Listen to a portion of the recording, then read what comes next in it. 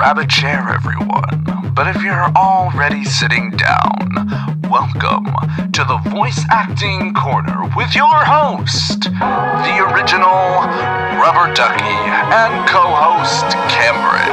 So, let the show begin. Hello everybody, this is the original Rubber Ducky, and I have to apologize. This episode we will not be interviewing Darby Cupid. That will probably be next week, but today is a special episode because I got a new co-host, Cameron. So please introduce yourself. Hello everybody, I'm Cameron. Hi. Yes, we just, kind of collabed over Skype just recently, and I'm going to call you Mr. Ducky because you have way too many syllables in your name.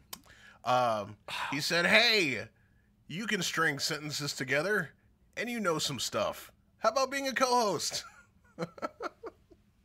I think that was exactly what I said, word for word.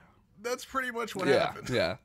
I remember you saw the video. I posted the video and you were like, oh, this is good content. And I was like, really? Yeah. Thought it was good. Yeah. And, you got some paladin skills. Yeah. That was the first time I ever played the game, and I was connecting my my PS3 controller to it, and it was glitching out, so I was just like, okay, I guess. It didn't look bad. Look good. Look good. Oh, thank you. Got you. skills. Thank you. Thank you. You know, esports, all that. Yeah, man. Just give me some Doritos, and we can go. 360 no scope. Yeah, man. Headshot. I mean, if we want to talk a little bit about paladins real quick, my main right now is Ying, which is a support character. So okay, I will be showing gameplay of Ying right now. There we go. Ah, lovely. See that? Boom. Look how great that one thing was, and that other thing I just did. Look at all those skills. I know. Yeah. And all that support that you're doing. Yeah. Anyway, so I just wanted to I want to interview you because we're not interviewing Darby because of reasons. So that's quite a trade-off there, don't you think? Yeah. I think it's fair, that okay. Co-host. I got a co-host instead of just an interview. I think it's a fair deal. So okay, fair. I heard through the grapevine that this isn't your first time doing like a podcast style kind of thing where you're talking and such. No, it's not. I tend to fall into these kind of things. I had an anime review show for a while. I currently have a Twitch channel. I've done interviewee type stuff for documentaries and that kind of deal. So I'm just kind of a jack of all trades when it comes to media type stuff, and definitely nerd culture. That's totally my deal. If you want to talk gaming or anime, I'm all over that. And that's why you're on the show, not just to be interviewed because you know these things, probably more than me. I know a few things. Yeah, so if you want to check out his old channel on YouTube, which was called Analog TV. Analog TV. Yeah, there you go. And then what's your Twitch? My Twitch is Acolyte of Game. And what do you do on that Twitch channel? A little bit of gaming, and I also have a DJ show. On Sunday nights, I do EDM stuff, so if you like house or trap or progressive house or trance or whatever, anything like that, I just mix a bunch of stuff together and we all bob our heads and have a good time. Yeah. I watched one of your streams and I was that was some good stuff right there. Were you feeling it? Were you feeling it? I typed in the chat that I was feeling it. You even said that I was feeling it. But anyway. Yeah, so it's good stuff. I'm a performer. I mean, I've been acting since I was 4-ish. So, I've done some semi-pro stuff, commercials, lots of theater, student films, that kind of deal. So, anything having to do with performance, I'm all over that. Nice. Similar to me. Similar to me, I would have to say. Yeah? Yeah. But if you watch the first episode, you would already know that. So watch the first episode. I watched it. I did. Everyone out there listening right now, watch the first episode. Yeah, go back, watch the first episode. I'll give you 5 seconds, okay? And go. All right, 1, 2. Forget it. I'll give you 2 seconds. That's it. You should be back now. So, what got you into like wanting to do voice acting? Well, really, I like, rest in peace, Don LaFontaine. I don't know if you're familiar with him, but he's the original movie trailer guy. Oh, yeah, yeah. Yeah, the In a World. Yeah. That guy, he started out as a copywriter at a marketing firm. And so he was writing the scripts for movie trailers. Right. And at some point, he said, somebody said, well, you're writing the script, do it. And, went from stumbling into writing movie trailer copy to doing over 2,000 movie trailers in his career. Right.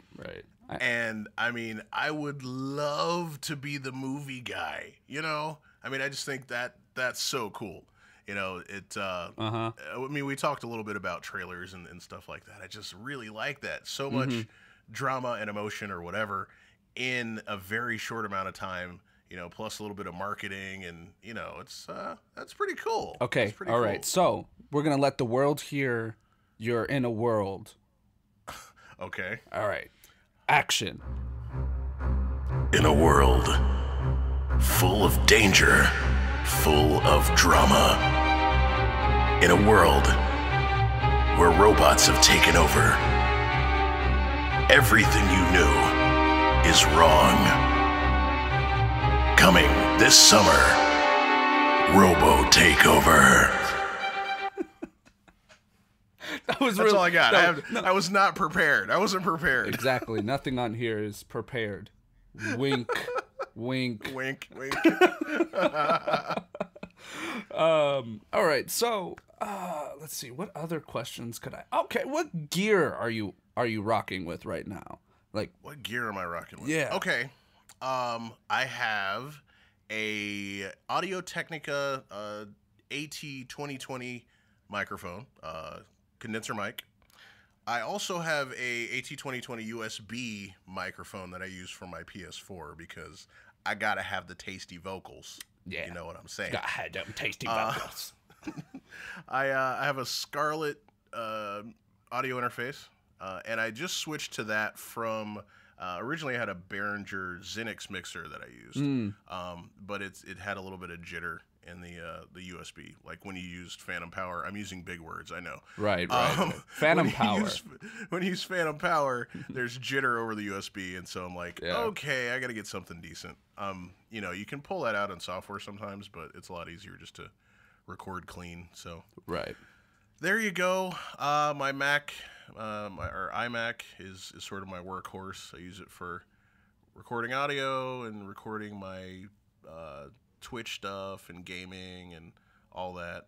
I absolutely love it. Absolutely love it. I paid way too much for it. I mean, I paid more than my first car, but it's been able to hang out with me, and just having 32 gigs of RAM. Come on, yes, ooh, feel it. But yeah, I mean that's pretty much the heart and soul of my gear. All right.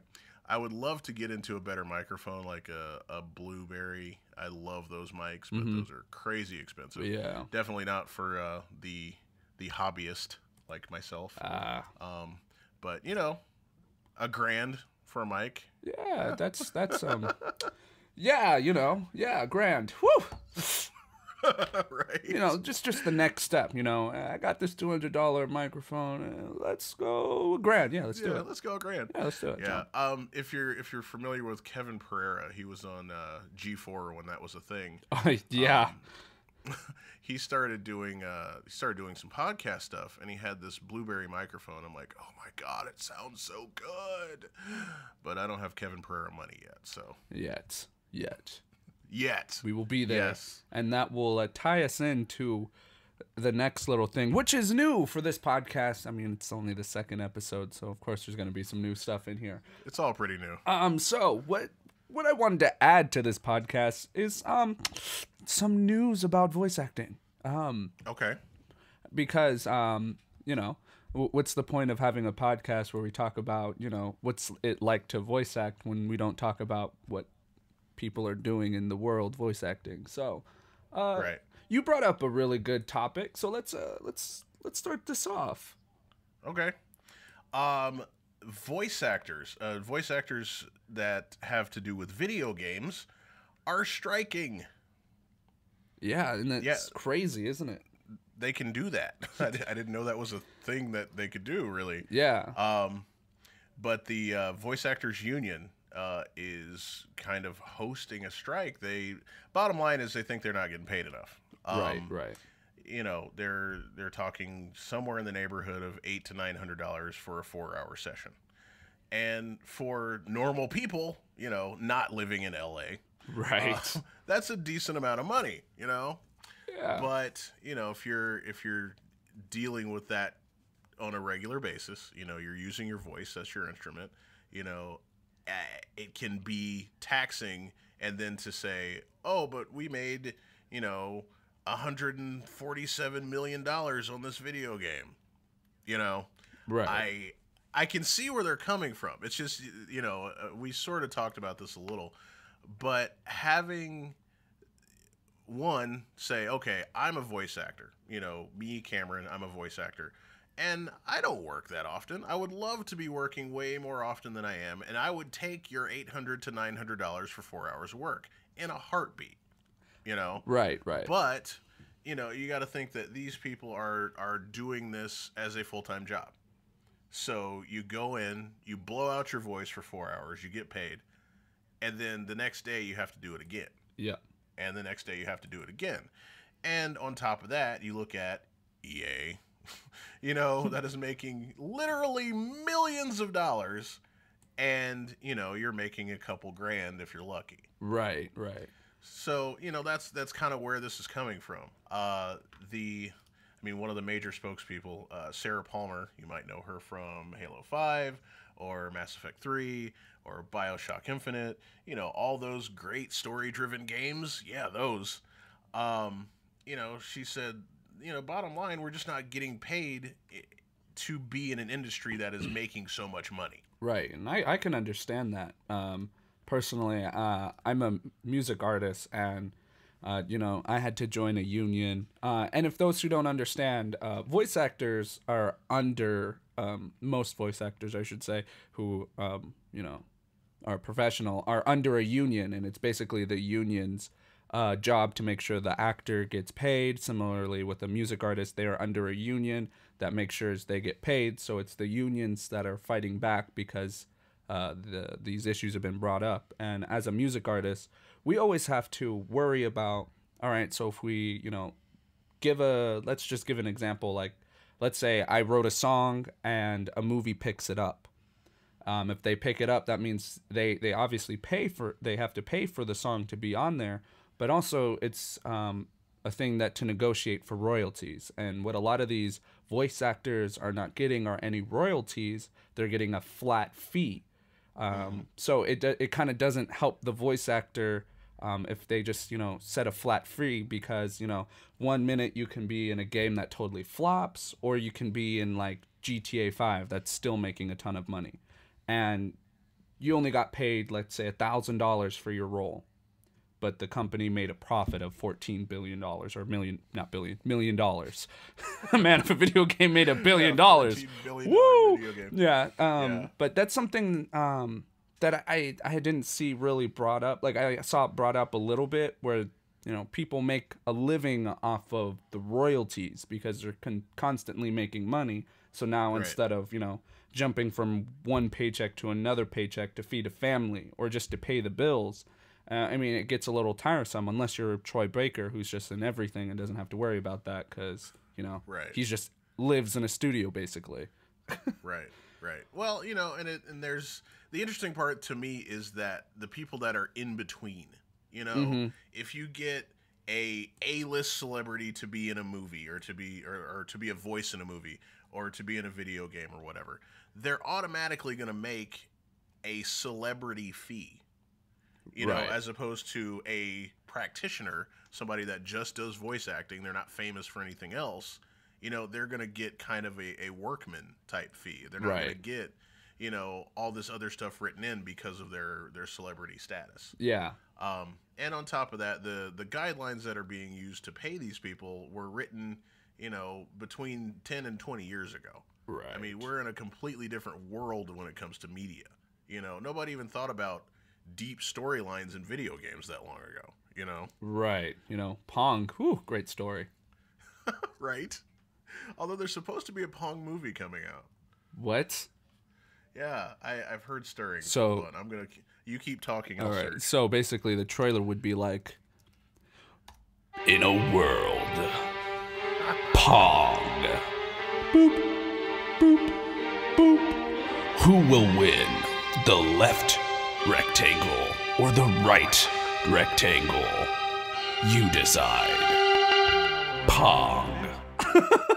I could have sworn I saw that somewhere. I'll have to find it before the next episode. Oh right, yeah. Like, we got to know right now. We can't be spreading these information. I mean, we could. I mean, it's a cliffhanger. There you go. There you go. Now tune in next time. Will there be a Pong movie or not? Find out in the next episode of Dragon Ball Copyright Strike. Dragon Balls. That is so probably going to get cut out. Just it. Then everybody, oh my God. Nobody will know what I really said. Right. It'll just be Dragon Ball. Yeah, that's how thing works. Yeah. Oh my gosh. Now I got to find the beeping sound. Man. Yeah, more on this. What is your opinion, like, just non-factual based? What's your opinion on these people, like, you know, or basically the union starting this strike on major gaming platforms like Blizzard and what's the other platforms? EA. Yeah, and EA Games, Activision. Yeah. Yeah. What's your opinion? Okay. Cameron personally would love to get into this industry. And I'm speaking about myself in third person, I know. I would happily take $800 to be a part of it because I haven't really had the shot yet. Okay? Mm-hmm. But on the other hand, I understand that people that actually do this for a living want to be paid equally with their counterparts in other media forms. Okay? I understand that. However, I don't think strikes help. I don't think they help anything. And I'm taking this back to the writer's strike that happened 4 or 5 years ago. Mm-hmm. I was watching Heroes a lot. I love that series. It was great. Oh, man. Heroes. That was good, but that healing chick really made me stop watching it. It got super annoying. It's like, ugh. You didn't want to save the cheerleader? No? I really didn't. She was just like, I can heal. All right, I don't have to worry about you. But everything's wrong. Ugh, get over it. Jeez. All right, we get it. We get it. Everything's really dramatic. Oh, my God. All right, so continue. But the first season of Heroes was amazing. Yes. Right? It was amazing. I mean, the cinematography, the story writing, the acting was all brilliant. Yes. And then the writer's strike happened.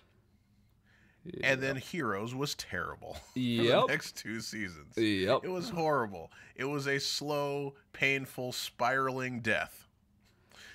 And in the process, I don't see anything good coming from it. I mean, now, I don't know. I'll have to do the research. I'm just doing this all off the top of my head. But I didn't hear anybody say, and now the writers are satisfied and they're going back to work. Right. That didn't really happen. Yeah, I didn't hear anything about it either. Right. It was just, well, I guess we're going to move on and eventually we'll all get tired of staring at each other. Meanwhile, the people that were really into a series that was really well done get the short end of the stick. Right. Yeah. You know, it's like the producers of Heroes or whatever else, they didn't lose anything. Right. They didn't lose anything. So the only people that really suffer are, in our case, the consumers. Right. The audience. You know, or the customers, the audience. Exactly. You know, so it's like, I get it. I mean, with this voice actors strike, there's been, you know, something like 20 different revisions that have happened, and neither side is happy. Yeah. So, I mean, I understand at some point you have to say, look, this isn't working anymore. We need to take a step back and figure out how to make this work. But at the same time, you know, the people that are actively supporting everybody, you know, if I'm actively supporting Mass Effect, the game, which I love, that means I'm actively supporting EA, but I'm also actively supporting the voice actors. Right. You know, and it's like, I hate it when mommy and daddy fight because I don't get anything out of that. Right. You know? So, I mean, I guess that's the part that kind of sticks with me. It's like, okay, what is this really going to solve? Right, you know? right. And it's not like it's back in the good old days where, you know, the whole steel mill strike, where the people who, you know, striked was basically majority of the people that could work, you know, and then it was very impactful. Then it was like, all right, there's no one that can work, so we're losing money. I mean, to me, like EA, okay, I dropped a couple big voice actors. All right, who was the next guy we were gonna pick that we thought was good? Oh, he's not striking? All right, let's get him in there. And then there's the whole quality thing, you know. No offense, but, you know, I would love, and I mean no offense for myself, but I would love an opportunity to be in a video game. I just don't think I'm seasoned enough to, like, be good. You know? Yeah. You know, it's like, well, I think it's I mean, it's part of the industry growing, you know? Right. Like, I mean, I think that's why that they kind of gravitate toward star power, because these celebrity actors have had the training. They really do know how to handle themselves. Right. I mean, if you look at anime from the late 80s, I mean, that was dubbed. I mean, that stuff was terrible, you know? And regardless of what people think now, the quality of dubbing is a lot better. Right. You know? Just because they're getting people that are actually trained, that are actors versus animators trying to be actors. You know, so I get that, but the industry now is moving along, and I think that's what's precipitating this. That's what's making this happen. Is that, you know, Mass Effect 2, that story was amazing. There's no way you could have done that with just anybody. Right. You know, you had to have actors that were up to the task of making that script writing amazing. Right. You know? But they want to get paid for that. Right. Yeah, and that makes sense. Which is fair. Yeah. I mean, if this strike continues and, you know, we start seeing a lot of big voice actors or just actors in general take part in this, I feel like we're just going to see a whole new wave of actors, voice actors that we've never heard of that actually are pretty decent. Yeah. You know, and then, you know, you're going to get a lot of scabs because, I mean, money is money when you're trying to, you know, feed your family, you know? It's true. And, you know, I think it's gonna be kind of a difficult call to see what's gonna happen, because I don't see the game industries, these multi-million-dollar game industries, really, you know, backing down to it. Yeah. Well, I mean, I think at some point they will, but that you have to have the right mouthpiece on the union side. Right. Like, you know, you need a Troy Baker to say, okay, no, I'm not going to do any more games until X happens. Right. You know. Now, I don't know if he's ever said that, and I don't know if he would say that because he's getting paid. Right. You know, but you have to have the right person that says, okay, no, we need to do this. And you have to have a company that's willing to say, okay, we need to have Troy Baker here. You know, and not say, who's that other guy again? You know? Right. And some companies would do that. Some companies, EA, would not. Right.